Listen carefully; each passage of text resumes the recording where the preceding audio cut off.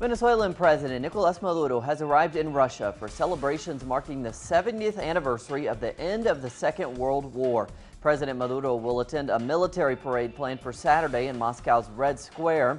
The event will see the participation of some 15,000 people, as well as the attendance of 27 heads of state.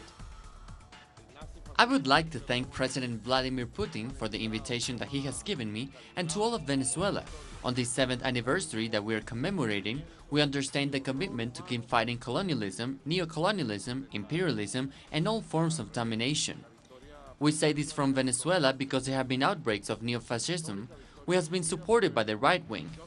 In Venezuela, we are defeating this outbreak with justice, with the advancement of revolution towards new objectives.